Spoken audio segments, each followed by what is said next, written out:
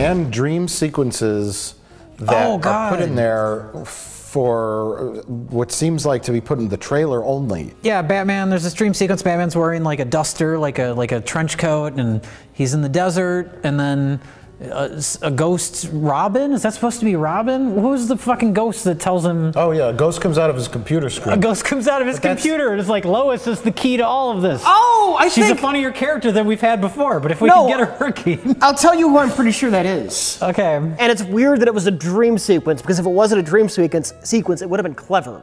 I think that's the Flash.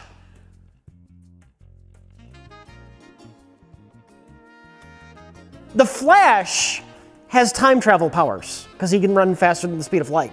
Okay, But I mean, not dream travel powers? Not dream travel powers. If that wasn't a dream sequence, that would have been like a fairly clever hint for like movies to come. Like Flash is coming in from a future movie to warn Bruce Wayne about something, but it was too early and Bruce Wayne doesn't know who the Flash is yet, and that would have been a neat setup, but then it was a dream.